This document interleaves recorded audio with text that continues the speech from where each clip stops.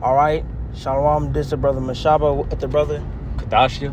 And we're coming back at you with another lesson. But first, we want to give all honor and glory to Yahweh, Ba'ashem, Yahushai, Ba'ashem, Kakadash.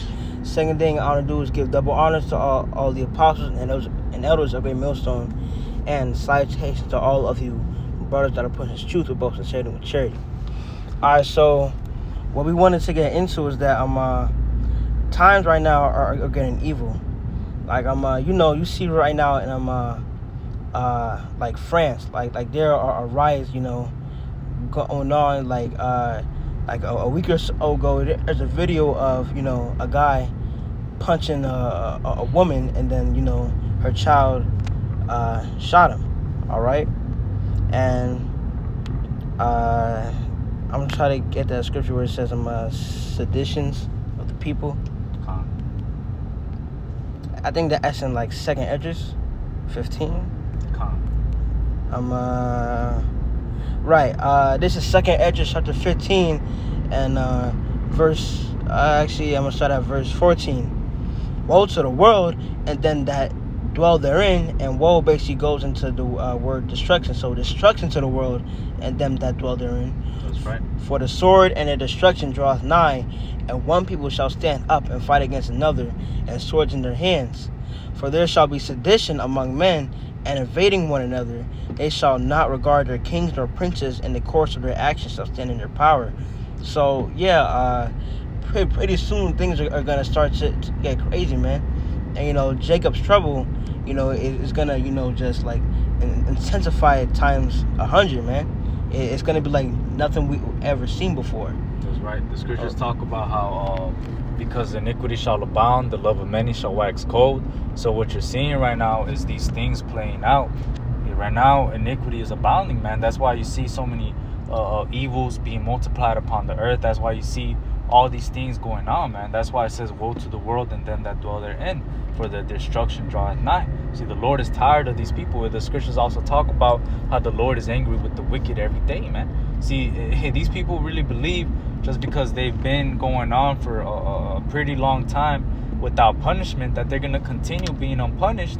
But nah, man, that day is coming when the Lord is going to bring those heavy judgments upon you, man. And it's going to be, it says right here, that's why it says right here in 2nd Esdras 14 and 16, it says, for yet greater evils than those, or actually, let me start off at 15. It says, 2nd Esdras 14 and 15, and set aside the thoughts that are most heavy unto thee, and haste to flee from these times. So we're supposed to be hasting to flee from these times, man. See, right now we're living in a present evil world, man, and we're trying to haste to leave from these times, man. It says, verse 16, for yet greater evils than those which thou hast seen happen shall be done hereafter.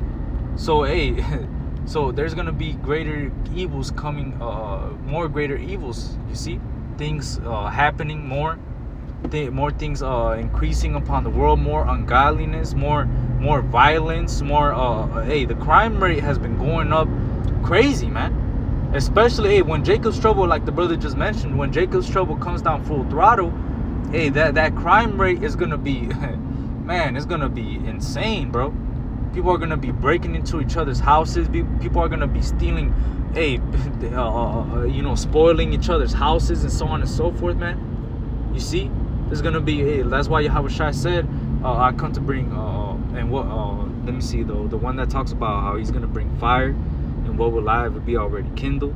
Let me get that real quick.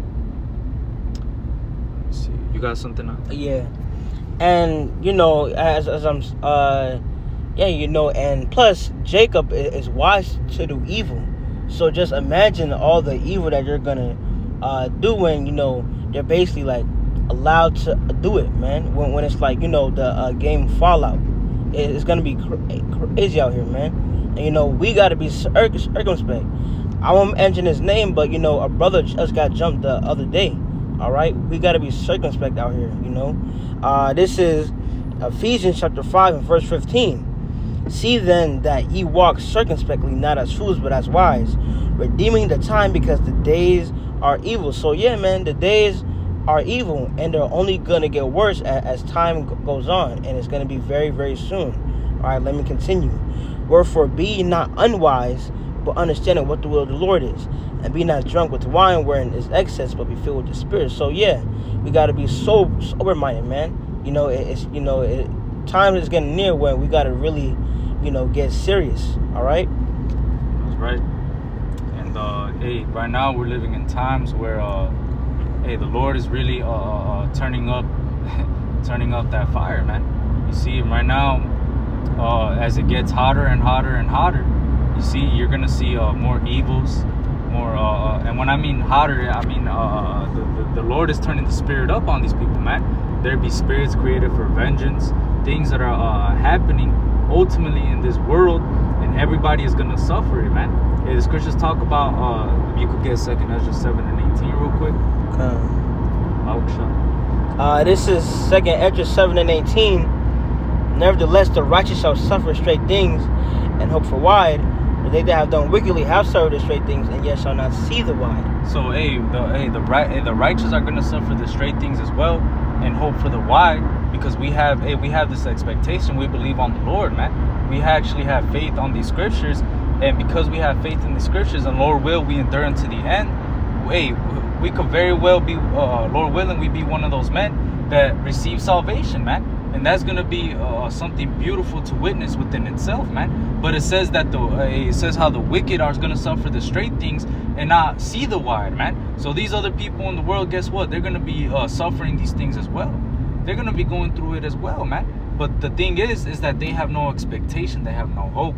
They have no vision. It says where no vision is, the people perisheth, man. So you got to really think about these things, man, that everything that's happening right now in the world is not coincidence, but the Lord actually wants these things to happen, man. All the violence, the uproars of people in the world, the earthquakes, the pestilences, you see, all those things, the rumors of war, all those things are signs of the Lord's coming, man. I got that. This is Mark chapter 13. I'm going to start at verse 7. And when ye shall hear of wars and rumors of wars, be ye not troubled, for such things must needs be, but the end shall not be yet. For nation shall rise against nation, and kingdom against kingdom. And there shall be earthquakes in divers places, and there shall be famines and troubles. These are the beginnings of sorrows. So, yeah, all these things, and there's an article, that it basically read, very soon in the near future, you're gonna need a microchip to participate in society, man. That's right. The World Economic Forum just confirmed it, that if you want to participate in the society, you're gonna have to get something implanted under your skin, man. Which, what does that tell you? The scriptures talk about Revelation 13, how basically it causes all, both small and great, rich and poor, free and bond, to receive a mark on his right hand, right? And that I got it. This is Revelation 13, and I'm gonna start at verse 16. Verse 16. And he causeth all, both small and great, rich and poor, free and bond, to receive a mark in their right hand or in their foreheads, and that no man might buy or sell, save he that had the mark. So, hey, everybody's going to have to receive this, man. If you want to function in this society, if you want to continue living, right? If you want to continue paying your bills and paying your car note and feeding your children and going to work and doing what you got to do, you're going to have to receive this, man. Because at the end of the day, hey, Esau's going to take advantage of everything that's going to go on, man. It says Esau, hey, he does an order out of chaos, which means order out of chaos, man. So Esau's going to take advantage of the situation, of all the chaos that's going on. He's going to implement that CHIP, man, that MOTB, man, and he's going to make it mandatory. That's why, hey, Esau right now, he's moving quickly, man, because he knows that he has but a short time. I got that. This is Revelation 12 and verse 12. Therefore rejoice, ye heavens, and ye that dwell in them. Woe to the inhabitants of the earth and of the sea, for the devil is come down unto you, having great wrath, because he knoweth that he hath but a short time. That's right. So, hey, Esau knows that he has a short time. That's why everything is ramping up at such a quick rate. Because, hey, the Lord is putting the spirit on this Edomite to do exactly as prophecy said, man. He's going to come and bring that MOTB, which that World Economic Forum already confirmed it. Nobody can deny it no more, man. See, the apostles and elders have been bringing this out for years on years, man. And now you're seeing the climax of it, man. We're seeing this actually being implemented, and now nobody can say anything about it, man. Which is the beautiful thing about it, because now, hey, we're gonna enter into that hour of temptation, man. And a lot of you people in the world, you 2/3, you're gonna fall victim to that hour of temptation, man. You're gonna receive that MOTB, man. You see? And that comes with a big judgment, by the way. It says in Revelation 14:9. And if you receive this MOTB, guess what, man? You're gonna be tormented before with fire and brimstone before the Lamb and the angels, man. So hey, you gotta really take heed unto these things, man, because just cause all these things are going on in the world, it's not a coincidence, man. Violence is gonna increase. Uproars of people in the world are gonna increase. You see, all these things are gonna increase because they had to happen, man. You just gotta keep cleaving onto the Lord and keep standing upon your watch so that you don't fall victim to these things, man. And I got 2 scriptures. But basically, yeah, you know, if things is, you know, already bad now, imagine how worse it's gonna get. And Jacob's trouble is coming up. And scriptures say in Jeremiah 30:7, you know, it's gonna be like nothing we ever seen before. So I got Luke chapter 23 and verse 31. For if they do these things in a green tree, what shall be done in the dry? So yeah, you know, what are y'all gonna do, you know, when, you know, y'all gotta take the microchip, you know, I gotta do this and that to, you know, survive. And, you know, like a loaf of bread costs, you know, $100. All right. Yeah. And I got. Hey, what are you gonna do when gas is $12, man? You're still going.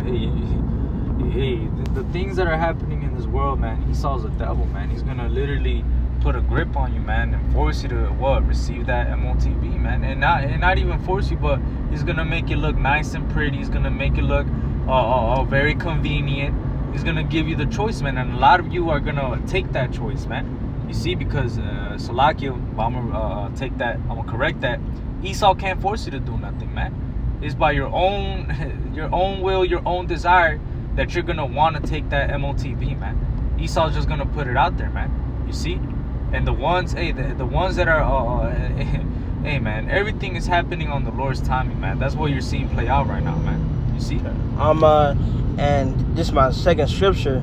This is Matthew chapter 6. I'm gonna start at verse 30. Wherefore, if Yahweh so clothe the grass of the field, which today and tomorrow is cast into the oven, shall he not much more clothe you, O ye of little faith? Therefore take no thought, saying, what shall we eat? Or what shall we drink? Or wherewithal shall we be clothed? For all these things do the Gentiles seek. For your heavenly Father knoweth that ye have need of all these things. But seek ye first the kingdom of Yahweh, and his righteousness, and all these things shall be added unto you. That's right. Take therefore no thought for tomorrow, for tomorrow shall take thought for the things of itself. Sufficient unto the day is evil thereof. Hey, so the Lord, he's really trying to comfort us and let us know, take no thought of what you're going to eat, where, whatever, man. Because the Lord is going to provide in that day. The scriptures talk about 2nd Ezra, the 2nd chapter. It talks about how basically the heathen shall envy thee, but shall be able to do nothing against thee, man. Even though these things are going to happen, even though Jacob's trouble is going to come down the pipe, Isaiah 65:13 clearly says that my servant shall eat, but you shall be thirsty. My servant shall eat, but you shall be hungry. My servant shall drink, but you shall be thirsty, man. So like, yeah, I got a precept. Go ahead. This is Jeremiah 30. Let me start at verse 5. For thus saith the Lord, we have heard a voice of trembling, of fear, and not of peace. Ask him now and see whether a man doth travail child. Wherefore do I see every man with his hands on his loins, as a woman in travail, and all faces are turned into paleness. Alas, for that day is great, so that none is like it.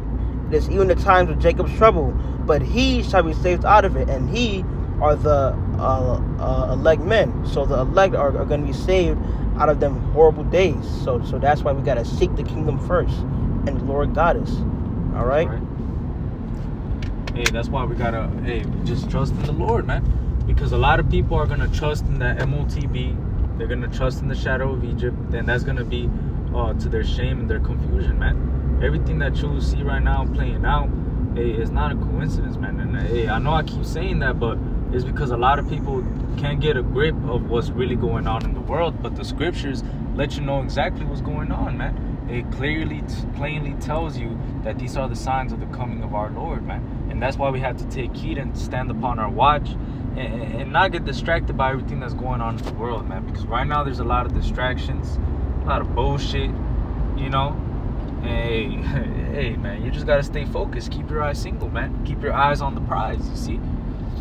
All right, I got one last precept. This is Titus chapter 2 and verse 6. Young men likewise exhort to be sober-minded. So yeah, all right, we gotta seek the kingdom first. All right, keep our eyes on the prize. Stay focused. All right. So yeah, and you know, I hope this lesson opens our minds. But that's all I wanted to cover pretty much. So with that, we want to give all honor and glory to Yahweh, Ba'ashem, Yahushai, Ba'ashem, Kakudash. Second thing I want to do is give double honors to all the apostles and elders of Great Millstone, and salutations to all of you brothers that are putting this truth with both sincerity and charity. Shalom, stay faithful, and above all.